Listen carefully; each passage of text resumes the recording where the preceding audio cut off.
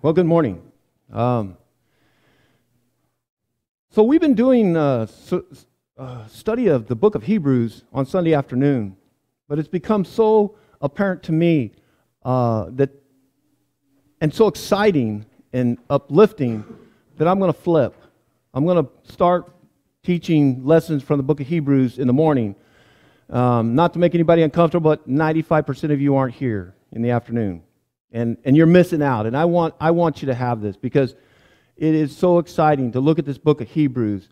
And the message is so uplifting. And so as this week, as I was preparing and I had my lessons done, and then yesterday afternoon I went, no, I'm going to flip these lessons because I saw how much it's doing for me and how encouraging it has to go through this book. After 22 years of preaching, and I don't know how many times I've taught the book of Hebrews, that's what I love about God's Word, is how exciting it is and how much it's helped me. And so that's why I want to do this. I want to switch this over. So I'm going to have to do a little quickness on this and try to bring you up to where we're at, where we've accomplished on Sunday afternoons, and bring you up to that.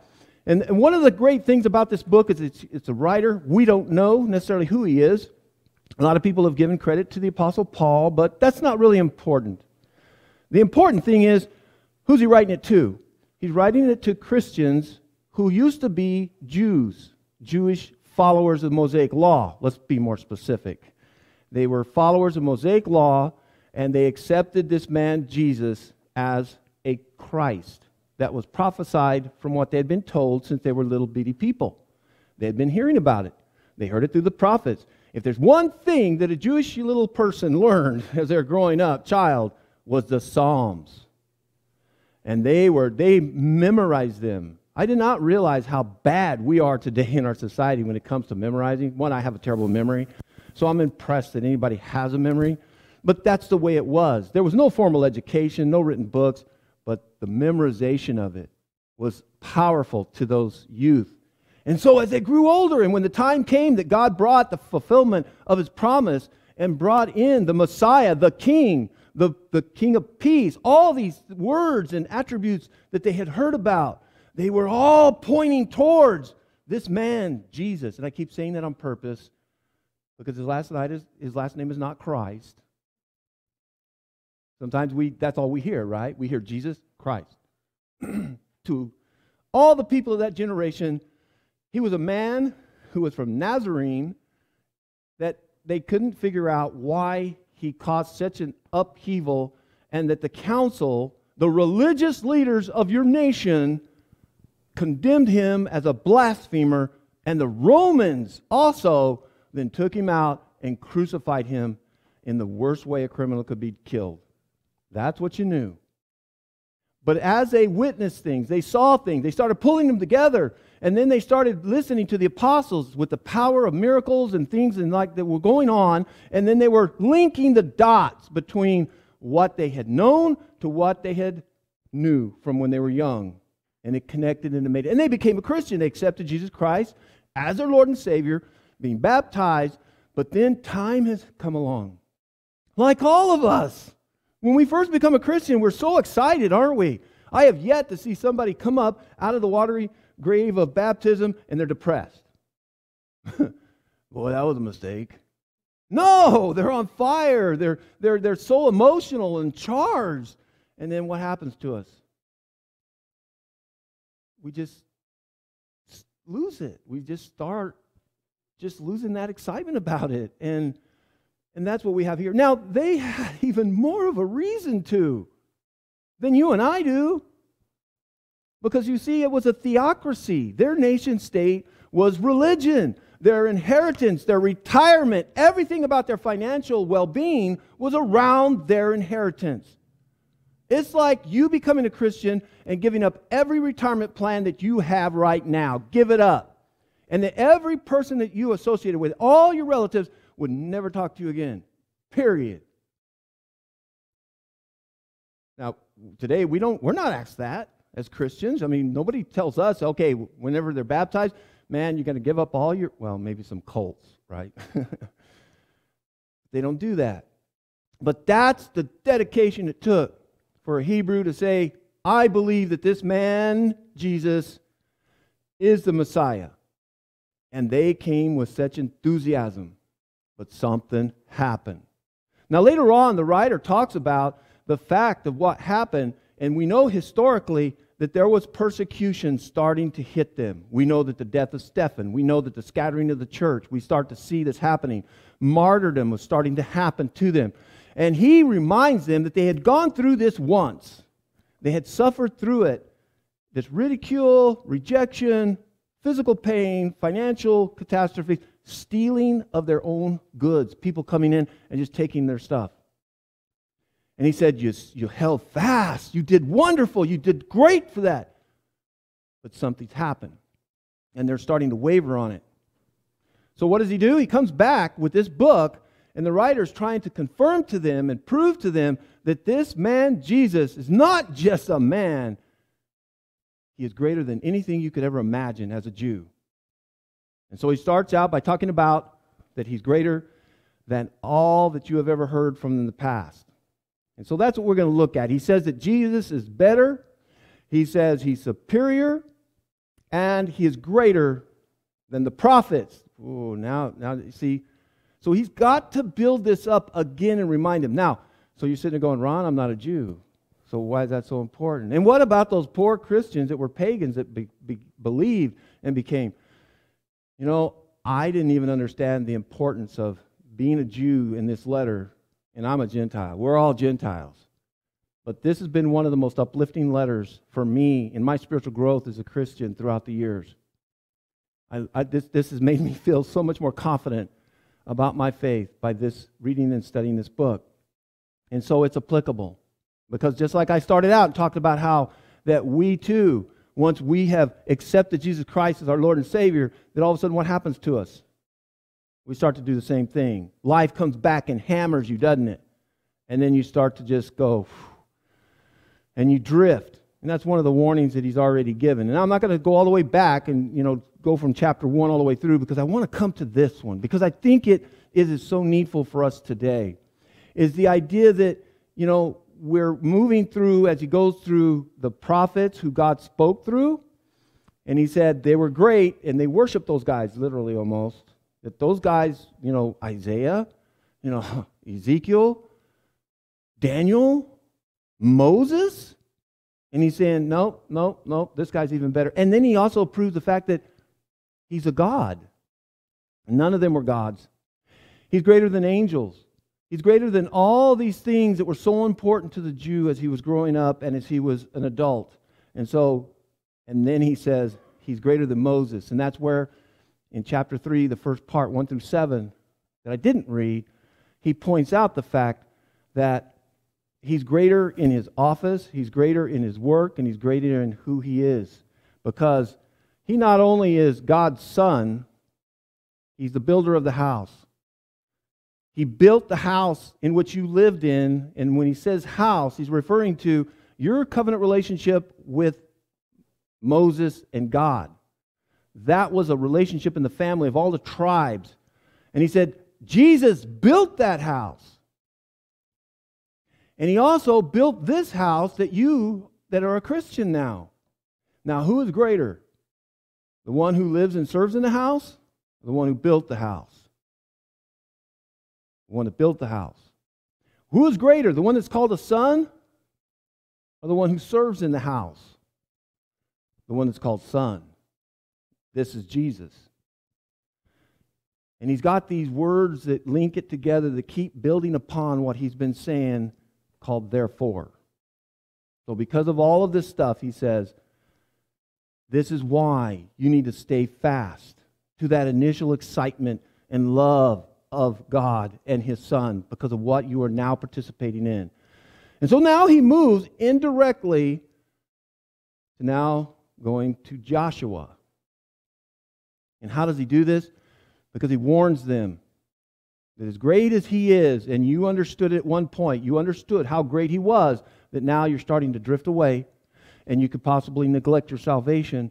And also the fact that there's something even greater that you received that you can lose, and that is rest. And that's something we all can relate to. Every one of us at some point. I remember when I was a lieutenant in the Army and we went out and we'd play Army and we'd do all these maneuvers and stuff. And as a lieutenant, I would get maybe 30, 40 minutes of sleep a night. And one night, finally, about 2 weeks into the exercise, my platoon sergeant said, "Lieutenant Herron, you got to lay down." Well, I did. And all of a sudden, I have this dream that somebody is talking to me. And I'm laying in my sleeping bag and I'm looking up at the sky and he's talking to me and he's saying, "Lieutenant, we got to go. We got to move." And I would not move. He said I was catatonic. And I just remember kind of going, "Who are you?" I didn't even recognize him. I was so exhausted. And physically, I was becoming sick because I wouldn't get enough rest. We can appreciate that. We know that physically, the studies have been proven, our bodies have to shut down. We have to have this rest. And we all have had good night's rest, and we've had some bad ones. And so it's no accident that this is trying to show us a spiritual application of this type of a rest. And so he's going to shadow a couple of real ideas, but help the Hebrew to see the importance of what happened historically, what happened in the past. And that's what I read to you this morning, was the idea of saying, you recall this historically, guys. Remember this story? When our ancestors came out of Egypt, out of slavery, what happened to them? He says because of their lack of belief, not their lack of hearing, they heard it. And if you go back and read historically, when Moses read the law to them and gave them the blessings and the curses, they said, "We take the blessings. Amen. We're with you." They heard it. But something happened when they went to enter that land of promise, that they would finally be set free from the slavery and making and serving the Egyptians to owning the land and being free. And they didn't get it. And it was like they were provoking God constantly. How many times you have to recall the Red Sea being parted? Weren't you there? That's what I would almost want to say. Did you not see the wall of water around us that we walked through? Did you not see all the things that He did to the nation and destroyed the most powerful nation that was alive in existence at that time? How much does God have to demonstrate to you that He is your God and that He's there for you? And He will always be there for you. But we as well can fall short of that rest. And so I always hear Christians struggling with that. And I know I have. Where's this rest? What is this, Because He offers it. He says there's this rest. Have you had it? Have you had it? I mean, I think, okay, I'm going to get kind of crazy, but I used to think of mattress commercials when I would think of this. And, you ever go and test mattresses, and you sit there and go, oh, and you think about how you could just, what a great rest. Spiritually, I think we're all looking for that. And we hear it. We hear about how He's the King of peace, that He came to bring peace. But we hear conflicting stories. Well, no, I did not come to bring peace, but I came to bring the sword. And then so we're like, well, maybe I'm missing the point here. Maybe there's something wrong with me. Why am I not able to get this peace, this rest? And then we hear Paul talk about this peace in Philippians, about how that there's this peace that surpasses understanding. You're right, Paul. Not only does it surpass understanding, it surpassed me completely. And then the Hebrew writer sits there and goes, an entire nation basically died in the wilderness because why? He says they had a hard heart, and it wasn't because of a lack of evidence and facts. It's because of their belief, their disbelief. So this is something that in that rest, there's some points in it that I think that I want to bring out before we'll go ahead and drive on in this lesson and parse this out some more. Some aspects that we need to look at when we say, what is this rest? Because again, it's like many things. It's not what you can imagine in a physical way. And that's where some people get disappointed because that's what they want, because that's what they feel they need. But this rest, first and foremost, was a peace between you and your Creator.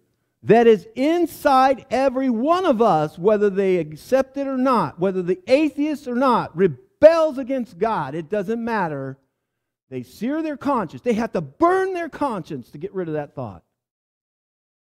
But it's there. Why do you think that every human that walks wants to worship something? Why do you think that almost every culture we've ever dug up has a sacrifice? They have priests. I've been listening to the history of the Greeks, and I'm just blown away at the parallels between the Greek gods and the real God. Because every one of us knows that there's the one God. Now, what do you want to see in that God? See? And that's where these idols come up. And that's where they fail to find the rest. But even in that worship and the superstitions that they're trying to exercise, they're seeking a rest. They're seeking peace with their gods. The Greeks were seeking peace with their gods because they would destroy their crops. They would kill people. They would have misfortunes. They wanted peace.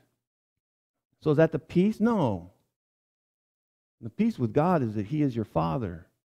And that you have reestablished that relationship. You've had an estranged relationship before?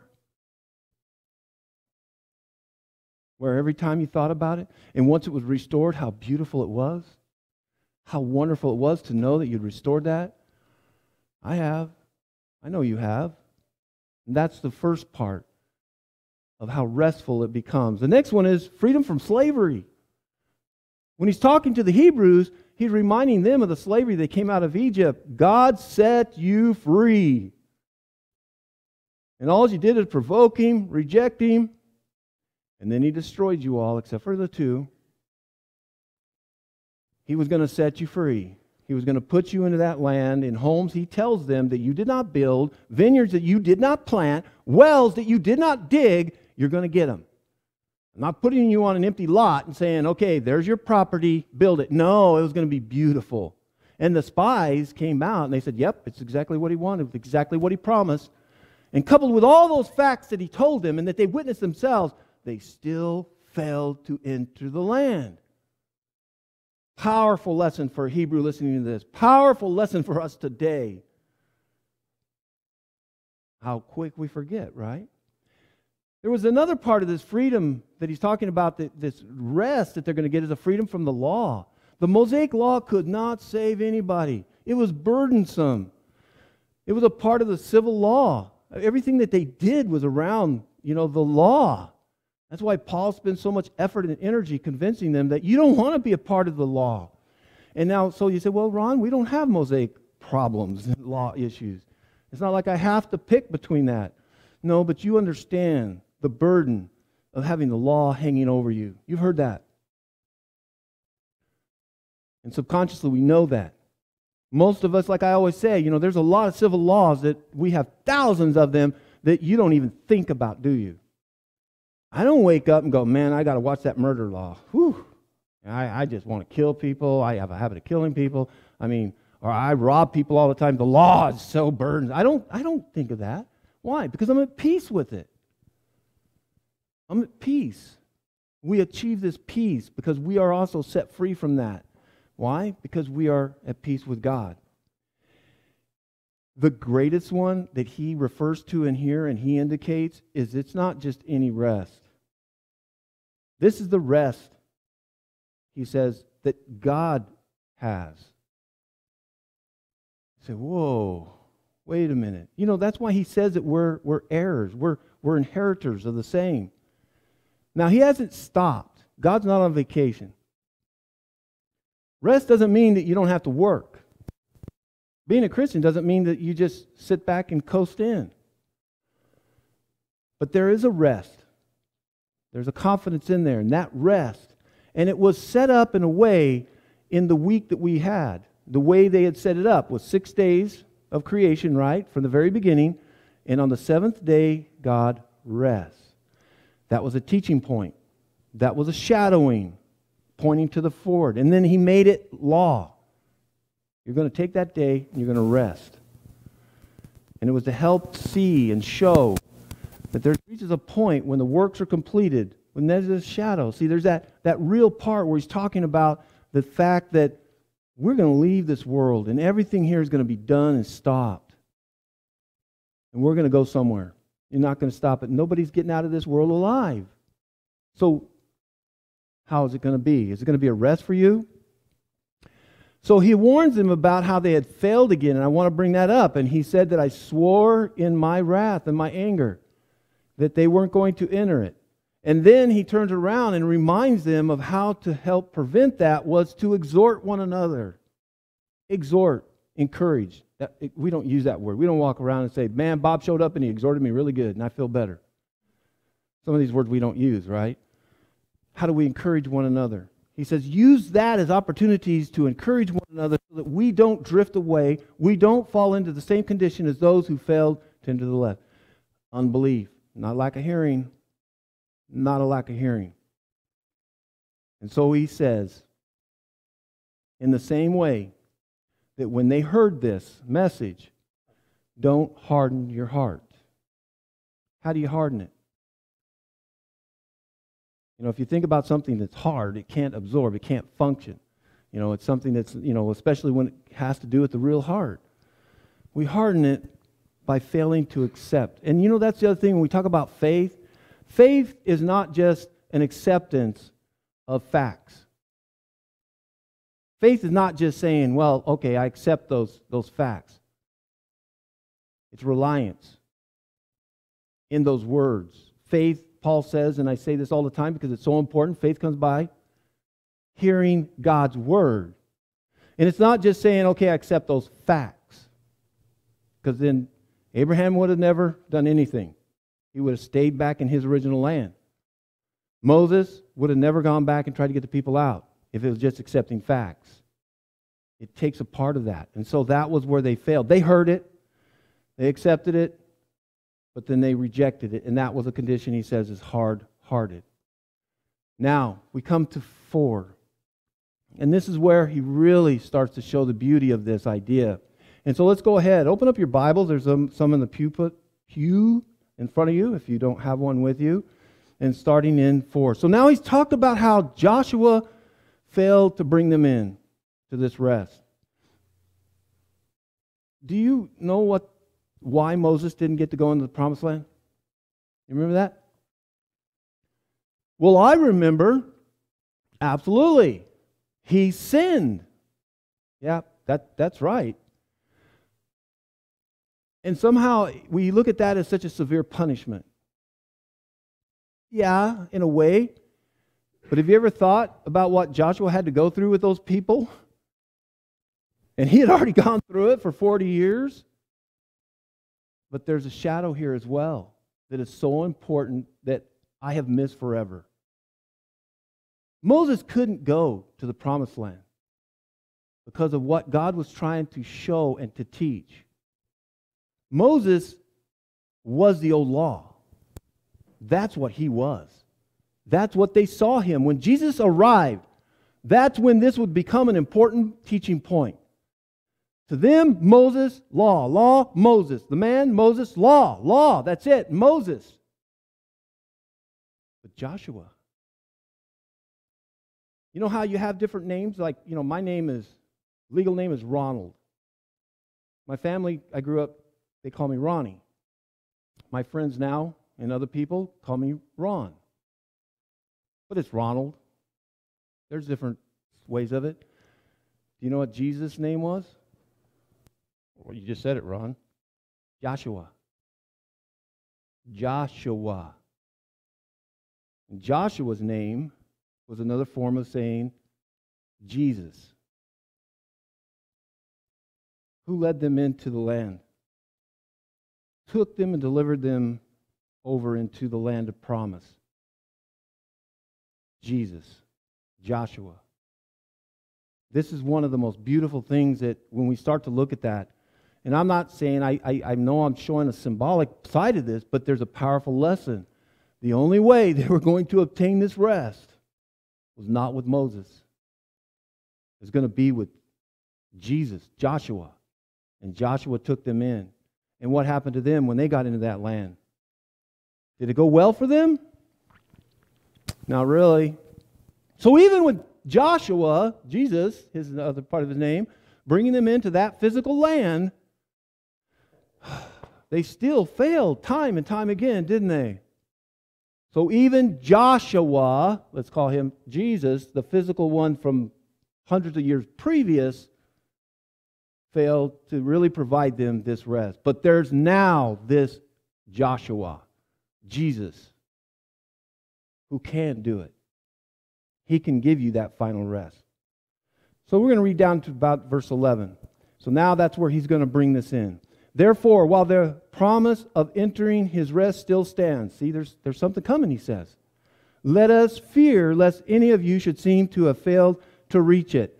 For good news came to us just as them. But the message they heard did not benefit them because they were not united by faith with those who listened. For we who have believed enter that rest, as he has said, as I swore in my wrath, they shall not enter my rest. Along with his works were finished from the foundation of the world. For he has somewhere spoken of the seventh day in this way, and God rested on the seventh day from all his works. And again, in this passage, he said, they shall not enter my rest. Since therefore it remains for some to enter it, and those who formerly received the good news failed to enter because of their disobedience, again he appoints a certain day. Today, says David, so long afterwards, in the words already quoted, today, if you hear his voice, do not harden your hearts. For if Joshua had given them rest, God would not have spoken of another day later on. So then, there remains a Sabbath rest for the people of God. For whoever has entered God's rest has also rested from his works as God did from his. Therefore, let us strive to enter that rest, so that no one may fall by the same sort of disobedience. For the word of God is active, sharper than any two-edged sword, piercing to the division of soul and of spirit and of joints and marrow, and discerning the thoughts and the intentions of the heart. And no creature is hidden from his sight, but all are naked and exposed to the eyes of him to whom we must give an account. Notice how many times he's quoting Psalms 95. That's what David wrote. And what I thought was amazing is how the first part of that psalm is about worship and the magnificence of God and glorifying God and singing praises to God. And then all of a sudden, the second part of that Psalm 95 stops and he goes, don't harden your heart. It's like, whoa, David, you took a turn on that psalm, didn't you? Because that's what happens. One moment we think God is wonderful and beautiful and we glorify him, and then all of a sudden we just become dull. We just kind of harden our hearts away from him. So he says there's still a day, telling the Hebrew writers, yes, we know that day there. We know Joshua wasn't able to provide it for him. That's why there's a talk of another day. And you notice how many times? 13 times he uses rest. You notice how many times he keeps quoting, and I love that, the way he says that. You know, as we're already, he's doing it to textual teaching. It's as if he's read the book Psalms, like I'm doing right now. He's in Psalms 95. They didn't have the numbers. And now he's applying it, and he keeps going to it. That's what he's doing when he says, and again when it says, today, today. And by the way, that is active, present. It's not in past tense. So in other words, it's something he's constantly saying that is real and applicable forward, from this point forward. And by the way, tomorrow is the devil's day. Today is the day the Lord made for us. Today is the only day you have if you finish the day out. I mean, there's always that unfortunate act, right? But that's what Satan wants. He wants you to look at tomorrow. We'll all start going to church more tomorrow. Tomorrow. And I think that's one of the parts where God, and what he keeps saying is what? Today, today, today. Right now, while you're reading this letter. Right now, while you're listening to this lesson. Don't fall asleep. Not because I want you to listen to me because I'm so entertaining. No, because God said it's important. Your salvation is dependent upon it. And the danger is you'll develop an unbelieving heart and you're going to fail to enter that rest that you want so bad. So don't give it up.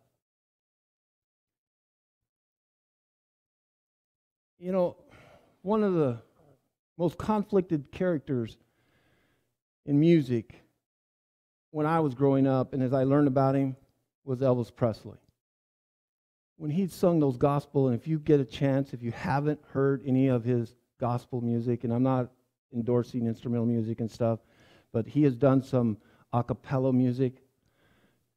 He was raised spiritual, didn't live a very godly life per se, but it was inside him. 3 months before he died, he performed his last concert. And that night, he wasn't in good health by then either. When he went up into his hotel room and everybody left, he picked up a pen and he wrote a prayer on a piece of paper. One of his handlers found it, later kept it. You pick up everything that a famous person does, right? Right now, well, I don't know if he's still, but it was hanging in, I just lost his name, Newton. What's his name? Wayne Newton. And he has it framed on his wall in his house. After he died, Elvis died, they gave that to him, and he wrote a song about that little, and it's short. And Wayne Newton said every time he walks by and he looks at it, he said he almost cries because he knows how he felt because of what he expressed. And I think it expresses it for all of us when it comes spiritually. Look what he says. I feel so alone sometimes. The night is quiet for me. I'd love to be able to sleep. I am glad that everybody is gone now. Lord, help me. That was it. You've been around people that are famous, and he couldn't sleep. That was one of his problems. So whether you're following God or not, we're seeking it, aren't we? And so we're still searching for that rest. And that's why I brought the illustration of even this man who was so worldly, that was so famous, that had jets and cars and buying Cadillacs for people and giving them away. So no matter where you're at in life, no matter how little you have or how much you have, we suffer the same desire. That we're not able to find that rest. And God is doing everything He can to help you keep going forward to find that final rest. And so that's why He says, while that promise still remains. You see, there's going to be a point where it's not going to remain any longer. Now, whether the Lord comes again or you die. If you haven't achieved it, it's not a mulligan like in golf. You don't get a redo. You're either going to have it or not. So why would you jeopardize it, right?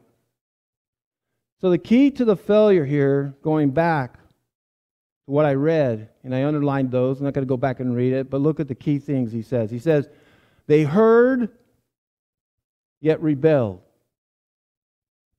But wait a minute, I read that historical account, and everybody just unanimously shouted out. They were so motivated and said, we'll do it, man. We want it. Wait a minute. But he says, they heard it, yet they rebelled. So there's a period of time in between here when they first heard it. Sounds like I'm a cowboy herding cows or something. Sorry about that. When they first heard it, and then they rebelled. Now, most Christians who stop coming to church, like I've said before, they don't wake up one morning and say, that's it, I'm done. No more church for me. How does it happen? It's a drifting. Most Christians don't wake up in the morning and say, I'm rebelling. That's it, I'm rebelling against God. I mean, you got the guts to even say that out loud? Most people don't, but they don't realize that's what they're doing. You see, the other thing is that those 40 years that those people were going through, God was still giving them food every day. God was keeping their clothes from decaying. They never had to go to a Walmart again for clothes. Okay, they didn't have Walmarts. He was still taking care of them. And it's almost as if they were thumping him in the chest and provoking him. All the way out with that slave mindset. All the things they had seen God do. It was like that little kid, that little brat, getting up in God's face and thumping him, thumping him, thumping him. Wasn't there enough graves back in Egypt? Wasn't there enough meat back in Egypt?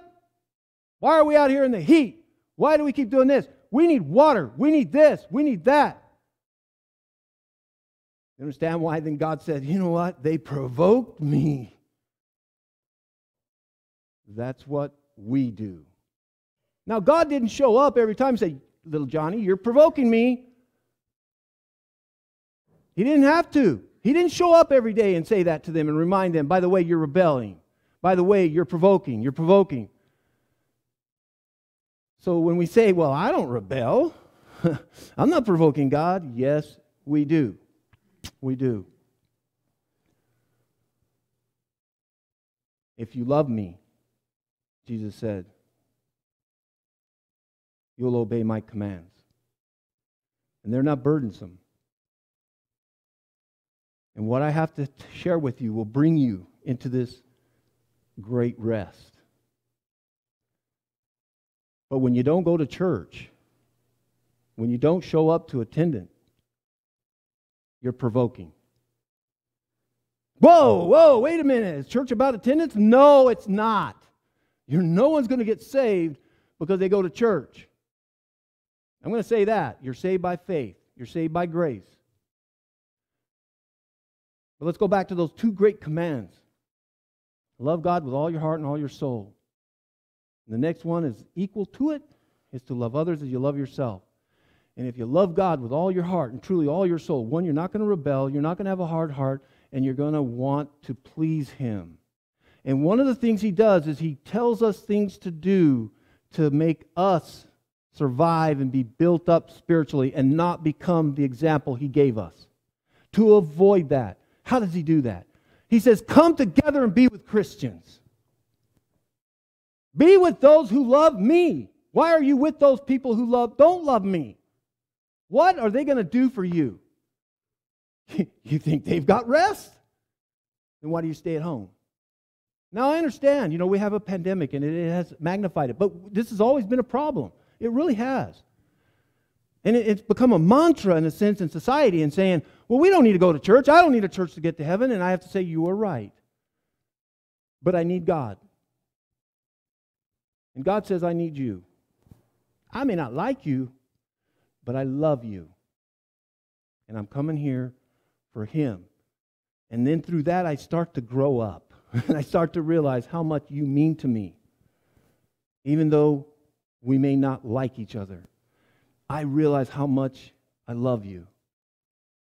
And this type of love is so powerful. It helps to propel us into this peace with God first and then one another.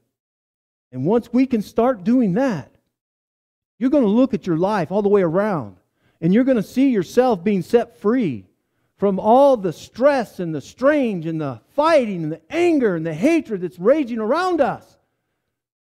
Because our God is alive and in charge.